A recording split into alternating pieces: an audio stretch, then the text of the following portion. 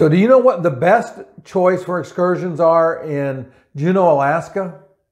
Today's video, we're going to talk with Murray Lundberg, who is an Alaskan tour expert. He's going to describe the best choices when your ship stops in Juneau. You want to talk about new cruiser, first cruiser and experienced cruiser in Juneau?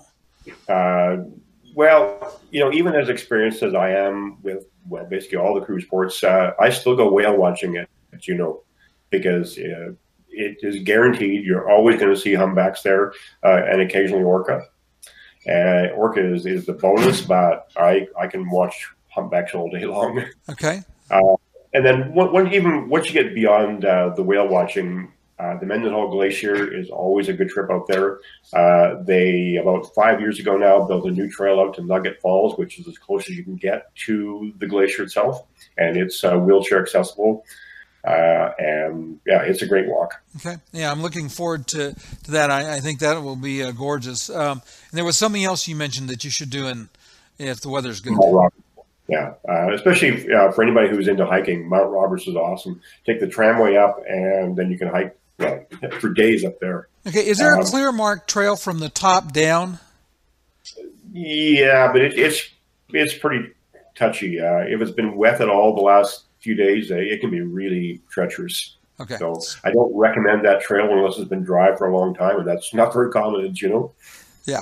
Okay, I understand. Yeah.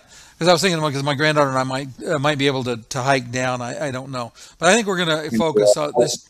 I would actually never recommend hiking down anyway, because that's when you can get in trouble. Hiking up, when it's time to back out.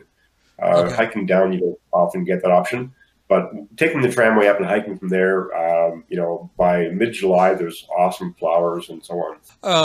Actually, when you're going to be up there, Canada, there'll still be snow up top. Oh, okay. So we may not go up. Like I said, my big focus this year will be trying to get out to Mendenhall because we've never done Mendenhall. So I think that'll be. Got to do that. Yeah. Because Mendenhall is rapidly vanishing. The retreat, even in the 20 years I've been going there, is astounding. Yeah, pretty impressive. Yeah, it's kind of interesting. It's one of the things I follow is Arctic sea ice, and I look at what's happening to the glaciers, and it's sad. People that want to see them, in some cases, better go see them. Yeah, that's right. So, and I didn't ask you about this before, but if you enjoyed today's video, please hit the like button. You're also going to want to subscribe. If you poke my face down there in the corner, that'll subscribe you to the channel. We have a lot more in the way of travel videos coming, many from Alaska, but also other amazing destinations around the world.